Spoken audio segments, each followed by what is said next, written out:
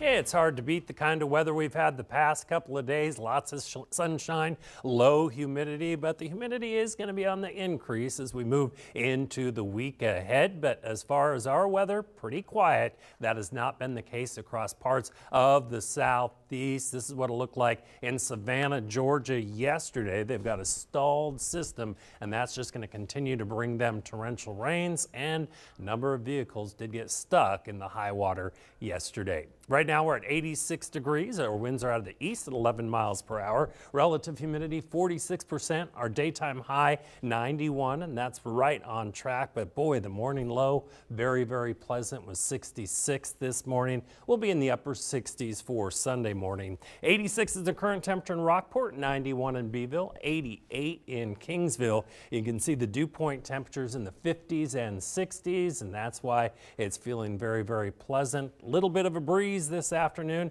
out of the east northeast, about 10 to 15 miles per hour. Winds are going to be calm as we head into Sunday morning, but Sunday afternoon, again, just a gentle sea breeze at 10 to 15 miles per hour. But the beach and boating forecast for tomorrow also looks very, very nice. Our seas will be running right around 2 to 3 feet. Our bays will be smooth, and there'll be a low risk of rip currents. Now we're seeing clear skies across much of South Texas. We're under a big ridge of high pressure, so we're going to be sunny and warm for much of the week ahead. Seeing some showers across the desert Southwest. Here's that stalled system that's going to bring that heavy rain along parts of the southeast. Now we are going to see some moisture trying to work in, and that'll give us a slight chance of an isolated shower as we head into Sunday. Again, another slight chance as we head into Monday. Remainder of the week is going to be rain free, and most people will not see much in the way of any wet weather.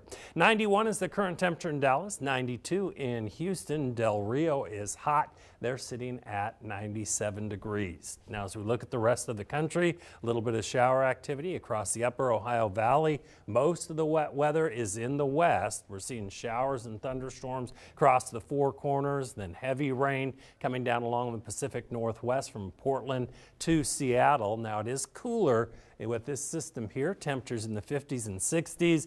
Hot across parts of Arizona, 104 degrees. Take a look at Billings, Montana, 96 degrees. So most of the central part of the country, very, very warm, very pleasant along the northeast with temperatures in the 60s. Here's a look at our forecast, though, for tonight. Mostly clear and mild. We'll see an overnight low of 68 degrees. For tomorrow, sunny, an isolated shower possible. Look for a daytime high right around 91 degrees. Here's a look at the week ahead, and it's going to be mostly temperatures in the upper 80s to right around 90 degrees. A very slight chance of an isolated shower again on Sunday and Monday. Then it looks like we're going to dry up, and temperatures will remain pretty much where they should be for this time of year.